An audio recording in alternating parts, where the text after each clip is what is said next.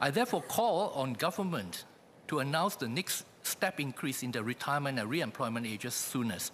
We should act promptly because we are already practically half the way there in terms of time frame, so that we can implement the next increase by, say, in 2 years' time, say by 2026. I ask all employers to form CTCs soonest and to work with NTUC and our unions. I urge government to work closely and intensively with trusted partners to further develop this ecosystem so that Singapore and Singaporeans can truly enjoy the full benefits of better health, better care, better earnings, and stronger retirement adequacy.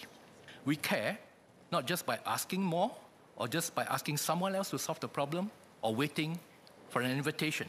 We push for social change, make a real difference to the outcomes.